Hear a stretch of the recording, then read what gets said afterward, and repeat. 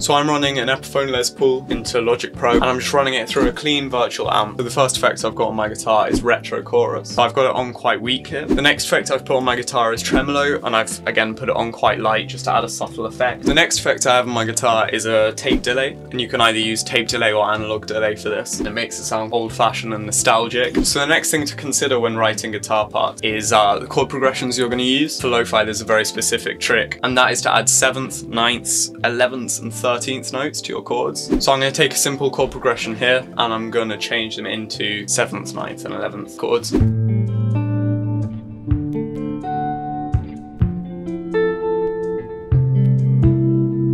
So there's my 5 tips on how to get great lo-fi guitar tone and create very lovely lo-fi chord progressions.